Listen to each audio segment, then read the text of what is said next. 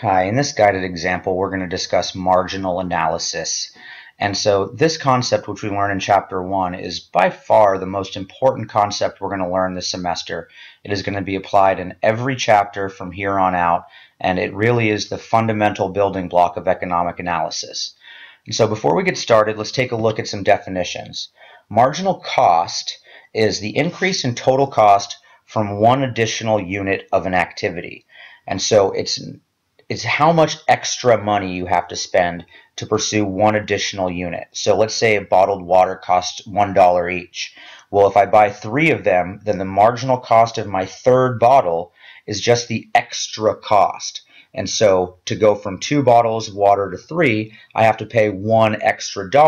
So the marginal cost of that third bottle is just $1.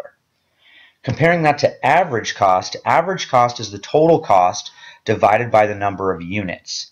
And so again, in that previous example, if I bought 3 bottles of water at $1 each, well then the total cost would be $3. And if I divided that by the number of bottles, which was $3 divided by 3 bottles is an average cost of $1 per bottle. Marginal benefit is just like marginal cost, but it's the idea with benefit. So how much benefit do I get from an activity? And so marginal benefit is the increase in total benefit from one additional unit. Now, this is where it kind of diverges from the cost side. And so imagine in the bottle drinking example, if I'm really thirsty, the first bottle of water I drink is going to give me a lot of benefit. And the second bottle I drink is going to get me some benefit, but not as much as the first bottle when I'm really, really thirsty. And if I decide to drink 3 bottles, the third bottle is going to get me even less. So let's say maybe I get $3 of benefit out of the first bottle, only $2 of benefit from the second, and that last bottle I drink I'm already kind of, quenched, and so I only get $1 of benefit out of that third bottle. And so the marginal benefit for my third bottle would be just the $1.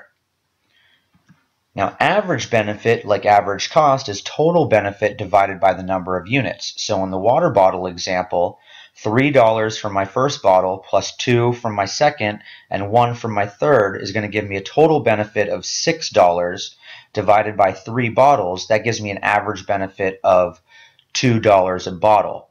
And so that's where the two kind of definitions diverge. The average benefit of my third bottle is $2, but the marginal benefit is just 1. And when we make decisions, we need to be careful to compare the marginal costs and marginal benefits and not the average costs and average benefits.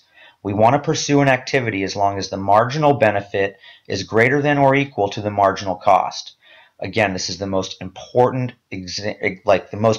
concept you will learn this semester, is we only pursue activities if the marginal benefit is greater than or equal to the marginal cost. So this next example is going to highlight that. This is going to be about whether or not NASA should expand their space shuttle program. And this is a real-life example where a professor by the name of Kostin Banafoot testified in front of Congress that they should definitely expand the space shuttle program from 4 launches a year to 5, because at the current levels of 4 launches per year, the total cost was $20 billion and the total benefit was $24 billion. And so the average cost at 4 launches was $5 billion per launch, which was $20 billion total cost divided by 4. And the average benefit, since we were getting $24 billion of total benefit, worked out to be $6 billion per launch. And so let's just assume that the average benefit was indeed the marginal benefit and that we get $6 billion of benefit for every launch. Let's go ahead and use marginal analysis to see if indeed we should expand the space shuttle program, not use average cost analysis as this professor did in front of Congress, I believe in 1996. So using this average analysis, we can see that the average cost is just the total cost divided by the number of launches. So 3 divided by 1 equals 3, 7 divided by 2 is 3.5, 12 divided by 3 is 4, and here is kind of the critical one we're looking at, which is $20 billion of total cost divided by 4 launches, gives us this average cost of $5 billion. And so if we actually look at the cost per launch, That's what we want to focus on. It doesn't matter how much the average cost is. What matters is how much extra money do we have to pay to get one additional launch. And so that's what the marginal cost tells us. And so here we can see the marginal cost of the first launch is $3 billion. So as we go from 0 to 1, the total cost increases from 0 billion to 3 billion, and that's what gives us this marginal cost value here of 3. As we go from 1 launch to 2, the total cost increases from 3 billion to 7, and so total cost increases by $4 billion, and that's our marginal cost calculation there. From 2 to 3, cost increases from 7 to 12. That gives us $5 billion marginal cost here. From 3 to 4, we went from 12 to 20, and so we had an $8 billion marginal cost to get that fourth launch. And the launch in question, this fifth launch, which Professor Bannerfoot testified that no doubt we should take, is going to cost us an extra $12 billion. And it's only going to give us a benefit of $6 billion. And so since we all know that we only take an activity if the marginal benefit is at least as great as the marginal cost, we can see clearly that we should definitely not be taking this fifth launch. Not only should we not take this fifth launch, we should have never even taken the fourth launch.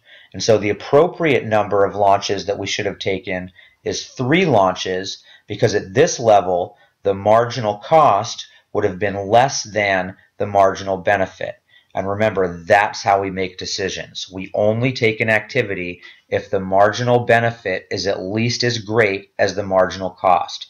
And so the fourth launch and the fifth launch do not satisfy that criteria, so we should have never taken them. And so that highlights why it's so important to focus on marginal costs and benefits rather than average costs and benefits. Okay, I hope you enjoyed the example, and we'll see you out there in the next one.